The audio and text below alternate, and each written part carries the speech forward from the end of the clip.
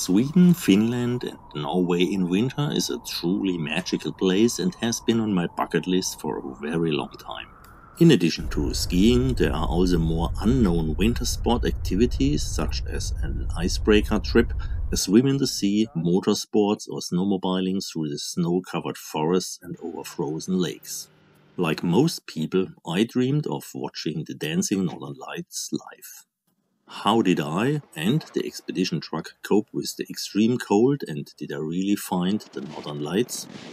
Well, adventurers, let's find out. My journey started in Gothenburg, where I made an appointment with a tire dealer to convert my winter tires into spiked tires. The spikes are screwed in with a cordless screwdriver so that they can be removed later on. The whole thing took about 1.5 hours, and it was not too soon, as at the very next stop in Trollhättan, the ice queen took over the control with heavy snowfall and cold. The time had come for my merino underwear. I spent a warm and cozy night in Trollhättan, but then, the next morning... It looks like I have a serious issue with my motor generator, so it's not loading anymore, and since that I don't have a light. I just could start the engine in the morning, and I'm driving now to the next Mercedes dealer without light. The problem was solved quite fast by grounding the alternator new to the truck frame. We took the opportunity to tighten the V-belts, and then finally I could set sail for the north. The E45 is Sweden's highway to the north, and my route should more or less follow it. They try to keep the route free of snow, but after heavy snowfall this can take some time. Shortly afterwards I was able to earn my reputation as a road angel. Try my best. Just after the truck repair, he's stuck there for 5 hours. Let's help him. I am for Turkey. Huh? I am for Turkey. Turkish, okay.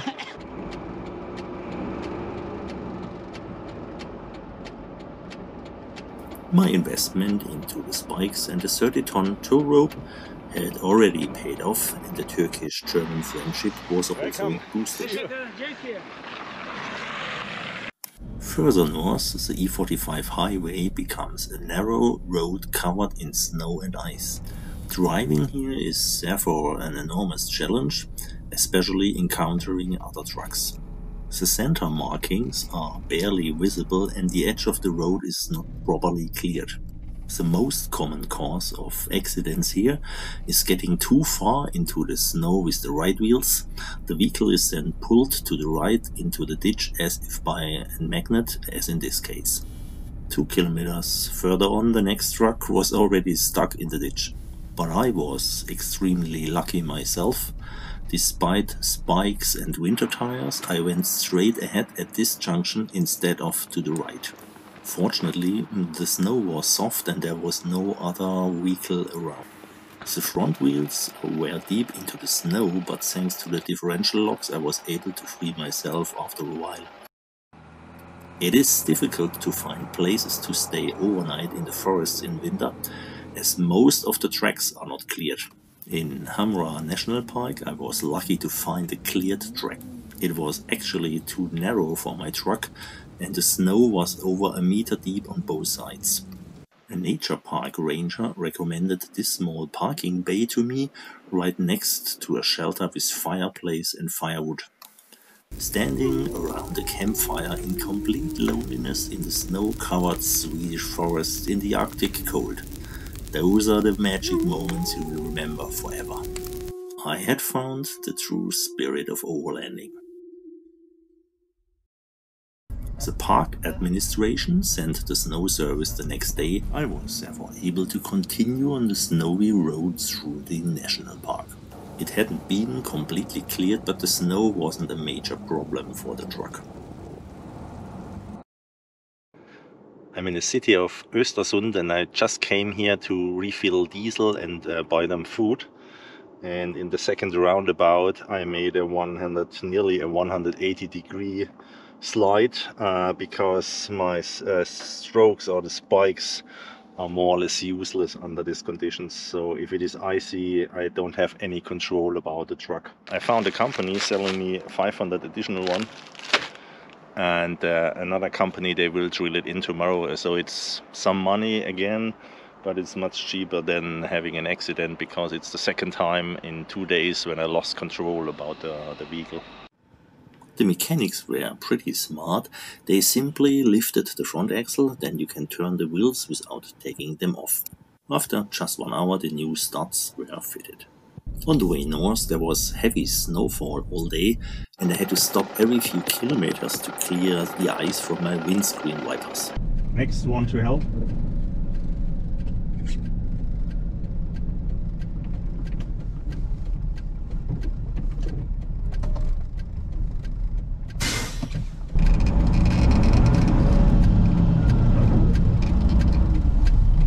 This time the road angel failed. He has no plug on his truck to pull it forward. That's why we tried to pull it backward, but it had no chance. Even with the differential locks, it was just spinning. So he's from Ukraine, and I earned 2 bottles of beer.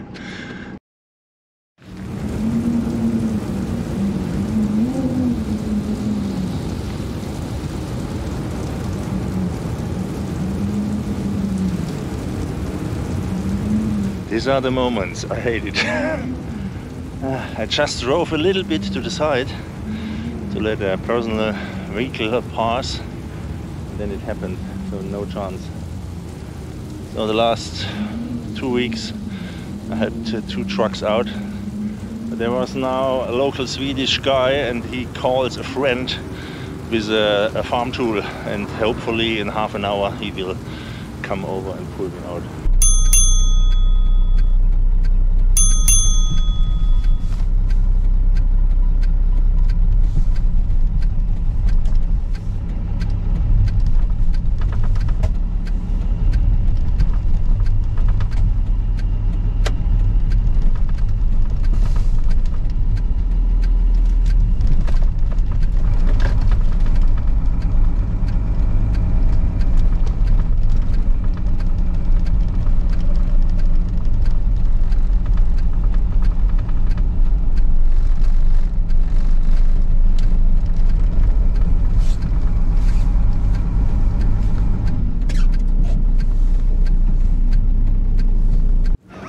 Oh my god. So we tried to pull backwards, but had no chance. And then we pulled forward, and I made the differential locks in and steered to the left, and finally it happened. So there is no leak under the car, and I guess no damage. So I gave him all my money I had, 80 euros. Yes, sometimes I'm asking myself what I'm doing here. Yesterday I checked the oil level of the engine, which was okay. To do so I had to open the lid, but when I tried to close it, I couldn't do it anymore because the locking mechanism is, let's say, frozen, and I had no chance to close it. So now it's loose, you see, and by trying to close that, even the plastic was damaged. So I need temperatures above 0 degrees. But to fix it now for the trip, I make a smart repair.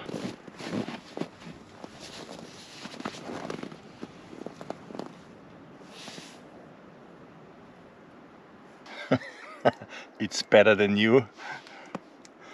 And it was frozen within a minute or so, even less.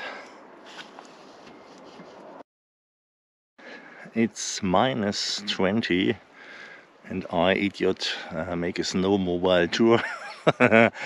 The tour guide mentioned add every layer you have because it's cold and it's a large tour which takes about 3 hours or so. Let's see how it works out. Actually, I feel pretty warm, but this will change in an hour or so.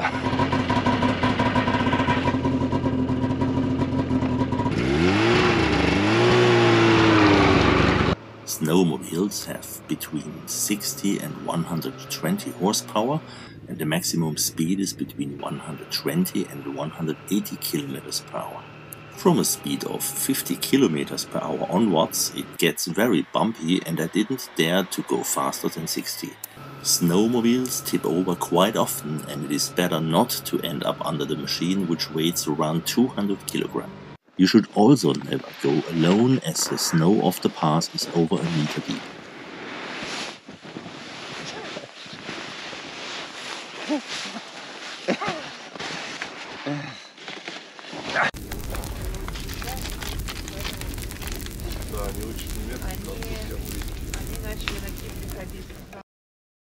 Who hasn't dreamed of crossing the frozen sea on an icebreaker? Sweden has 4 official icebreakers. The Polar Explorer has been used for tourists since 2016. An icebreaker pushes itself onto the ice with its bow and then breaks it with the weight of the ship. The diesel consumption is about 1,000 liters per hour. Visitors are allowed to move freely around the ship and can view the engine room and the bridge. After a while, the ship stops in the middle of the sea and one can leave it over the gangway and walk around the ship. Now, if you ask yourself the question, is it safe to leave the ship? The answer to this question is loud and crystal clear. Well, yes. The ice, which is up to 70 centimeters thick, can support heavy bodies and is perhaps not the real problem. But the absolute highlight of the trip is the swim in the Baltic Sea between the ice blocks.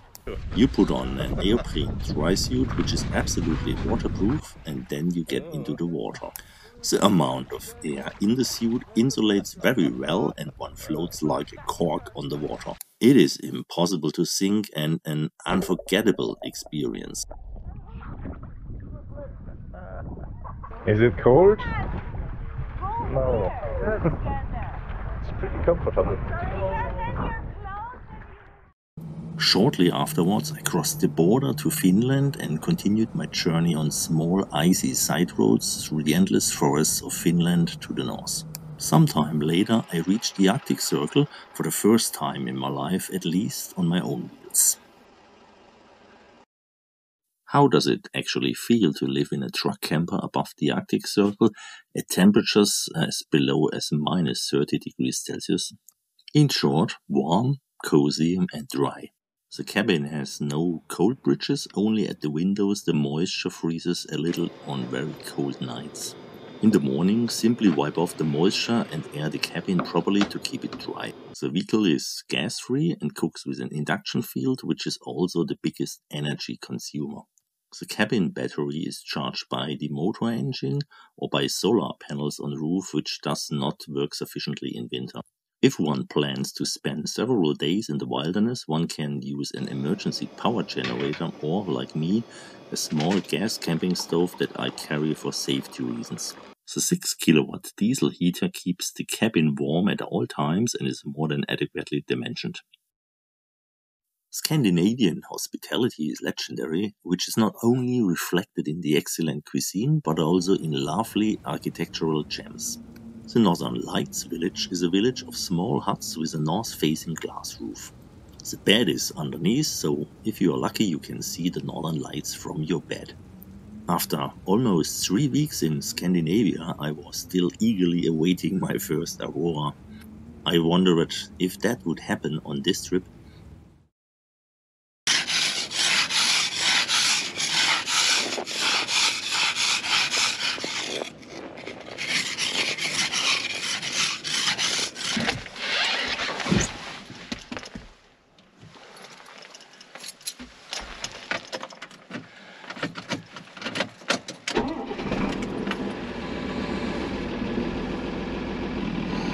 It's pretty cold.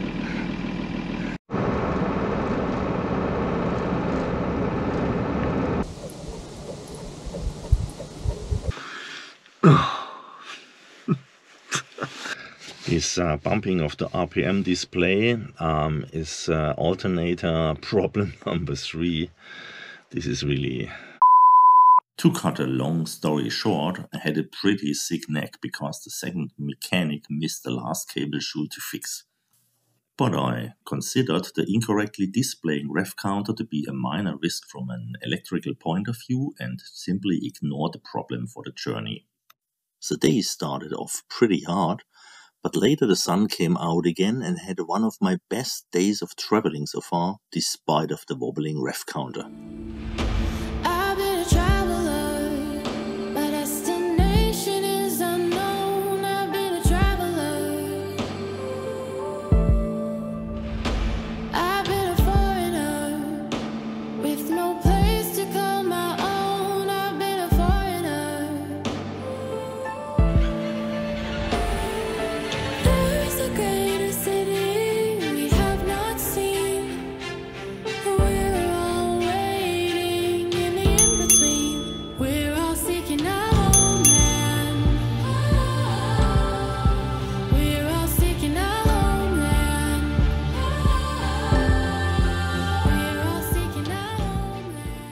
200 kilometers north of the Arctic Circle in Finland is the Snow Village Hotel located.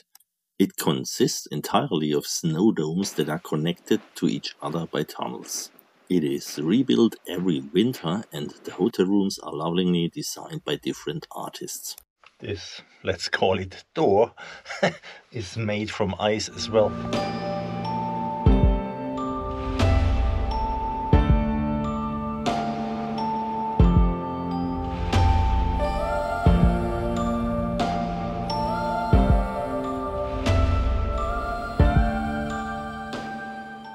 But how is the hotel really built?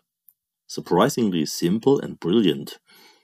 A dome airbag is inflated and surrounded by a frame. Fresh snow is filled into the space in between, compressed and sprayed with water. As soon as the dome is finished, the airbag is removed and the next dome is built. Guess what I will do here next?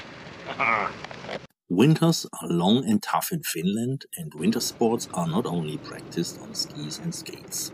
Because of the harsh weather conditions, the Finns are considered to be some of the best drivers in the world. To put a misquote in the mouth of Karl Clausewitz, the famous military scientist. I had expected an epic battle against brave Finns, but I found only tourists and victims, but no opponents. Could have come from Clausewitz, but it's from me.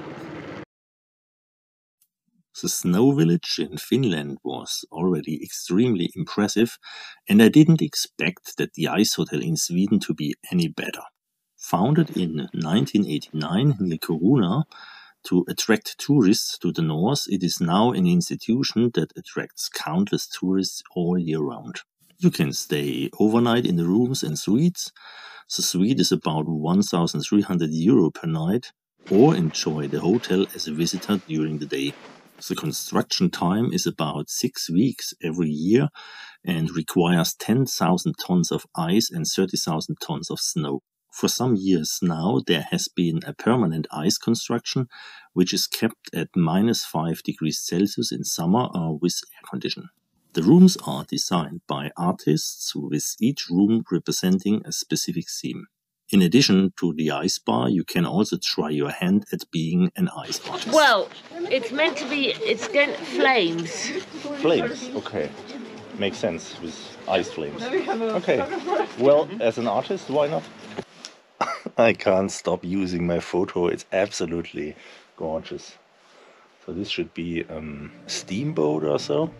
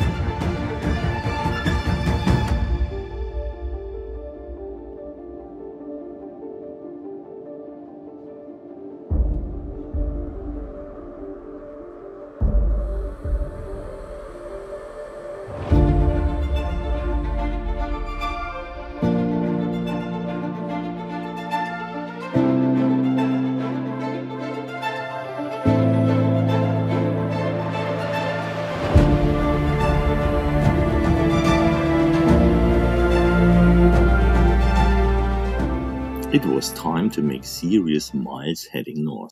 The next morning I set off very early to drive the last 500 kilometers to the North Cape.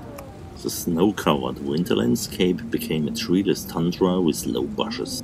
The North Cape is located on the island of Magaroya and is connected to the mainland via the 7-kilometer-long North Cape Tunnel. The road passes under the sea and reaches a depth of 212 meters, which makes your ears pop. The road conditions were extreme. Also, the sun was shining brightly. It was accompanied by extreme strong winds and snowdrifts and, in some cases, completely icy roads. And then, finally, the North Cape, on my bucket list for decades and never reached. Made it!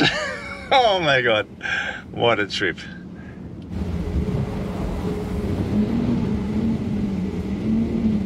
The stay was no fun because of the storm, despite having appropriate clothing, but it was nice and cozy in the truck. The night at the North Cape was very stormy. Sleeping was only possible with earplugs, and the truck rocked like a train all night. At least I was able to see the Northern Lights the first time, even if I couldn't photograph them because of the storm. From the North Cape, all roads lead south, and the Norwegian coast is one of the most beautiful and diverse coastlines in the world. Fjords, islands and bays, the breathtaking coastline culminates in the island of Senja and the Lofoten. Hundreds of islands and islets, many inhabited and connected by ferries, underwater tunnels and spectacular bridges. The Lofoten Islands are located about 100 to 300 kilometers north of the Arctic Circle in the Atlantic Ocean and are undoubtedly one of the most beautiful landscapes in the world. On my first night in Lofoten Islands, I was rewarded with the Northern Lights easily and conveniently right outside the door of my camper.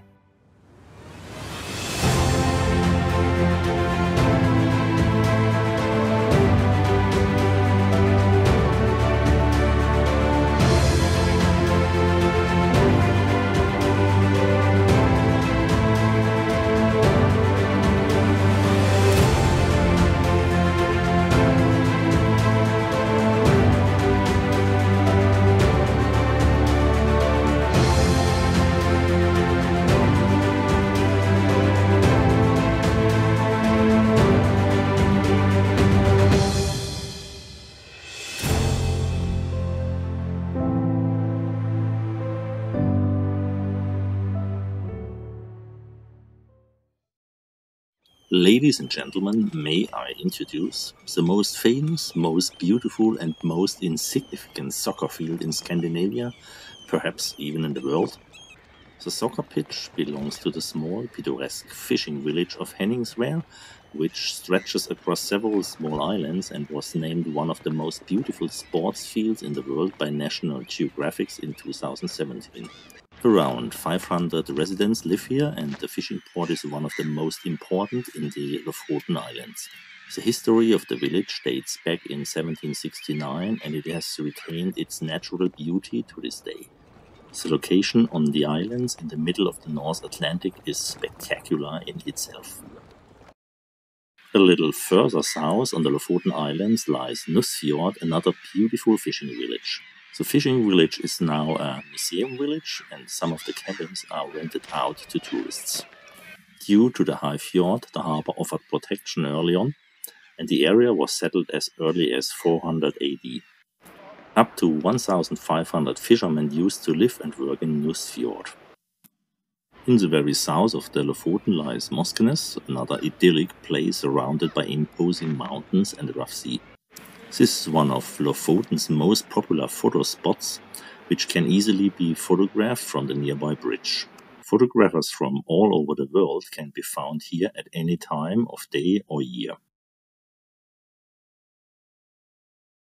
The southern tip of the Lofoten Islands is connected to the mainland by a ferry. Back on the mainland and the border with Sweden is the Saltfjellet National Park, where cold ice, slippery roads and meters of snow were back a magical landscape. Crossing the Arctic Circle again, this time heading south, was another emotional moment. You can see my fun in my permanent grin, but the joy wasn't to last too long.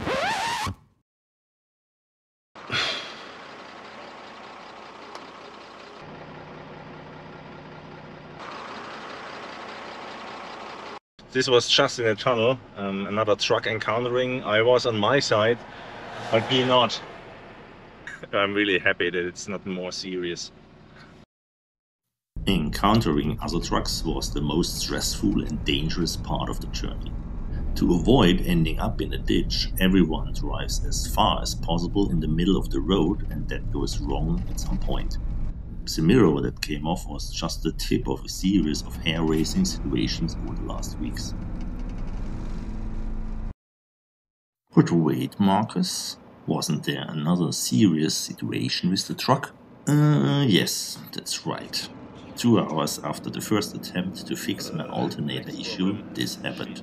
Well, now I'm stranded 27 kilometers to the next Mercedes dealer.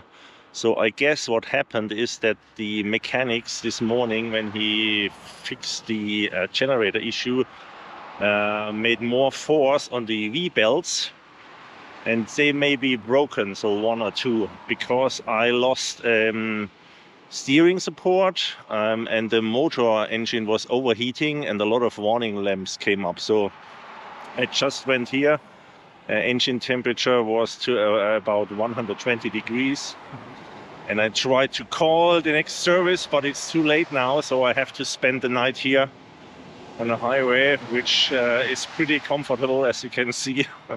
It's no fun at all. So it started with a generator issue, and now I have a complete engine failure. Let's see what happens tomorrow.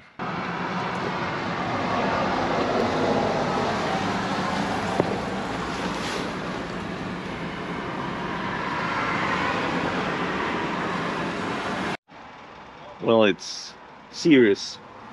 There's a main wheel which is loose, and that's why everything happened. So they told me now to the next city, to the Mercedes dealer, and then we'll see. At the workshop, they quickly discovered that the water pump was destroyed. This was caused by over-tightening the V-belts in the first workshop. The replacement part was ordered and fitted without any problems, and I rented this small, cozy Swedish house and a rental car for 5 days and set out a heavy snowstorm. Actually, I only had a cable shoe contact problem for €5, which then led to a destroyed water pump by the first mechanic. The second workshop then forgot to tighten a bolt on the exhaust pipe, which caused my turbocharger to stop working properly, and the cooling water system wasn't completely tight as well.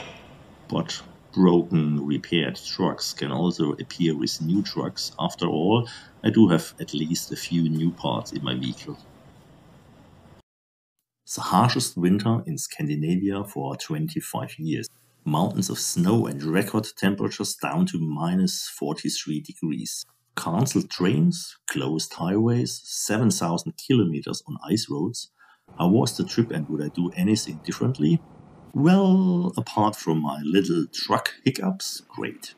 Both man and machine coped extremely well with the temperatures.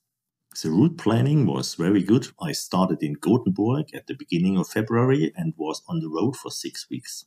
I drove the loop counterclockwise to the North Cape. I would do it clockwise today, because then you can experience the Lofoten Islands in deep winter. The most beautiful winter impressions, apart from the Lofoten Islands and the North Cape, I found on the mainland in Sweden near Arjeplog on the Arctic Circle. The cold, the snow-covered landscape and mountains of snow were like a winter wonderland from a child's dream. Other than that, fit winter tires and screw in as many studs as possible, although the studs are already relatively stripped down after about 2,000 kilometers. I hope you had fun as well. Subscribe to the channel and give a thumbs up. See you soon.